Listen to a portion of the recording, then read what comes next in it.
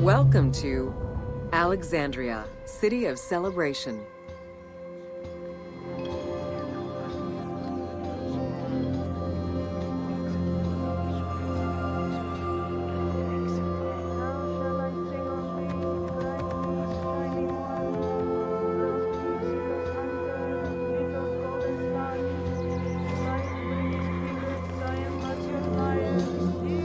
Like most Greek cities, Alexandria offered multiple forms of entertainment.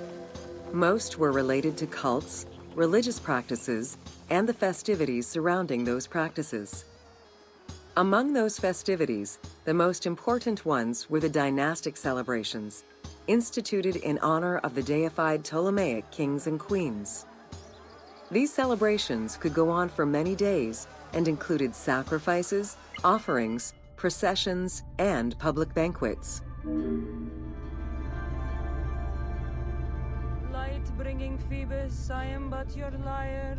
Hear my oath, give me your song. I shudder with your fire.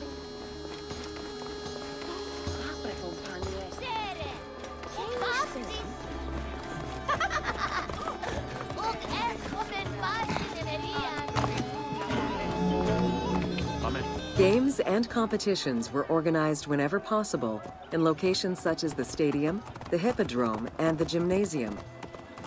The residents of Alexandria favored such events where athletes, poets, and musicians from Egypt and other cities of the Greek world competed.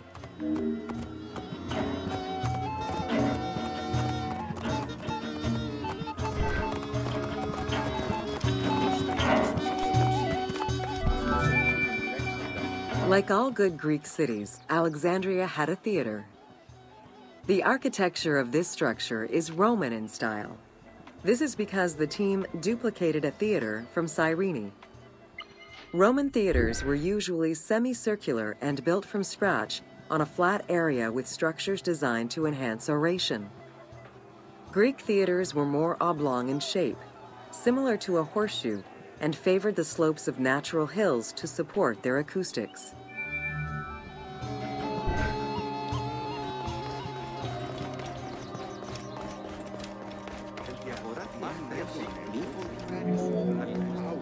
At the theater, one could witness the plays of contemporary comic and tragic authors.